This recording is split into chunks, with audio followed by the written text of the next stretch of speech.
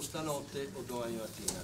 Io suggerirei che siccome sono terrified about our relatives, our friends who still in Ukraine because it's too dangerous, because every day died a lot of children, civilians, and our armies try to protect us and our government and our president, so we are very pleased.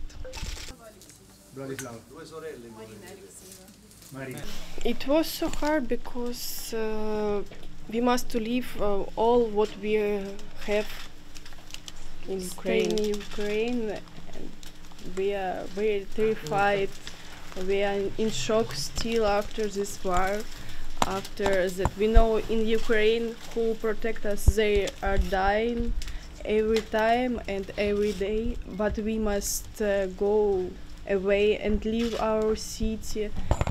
This is very hard.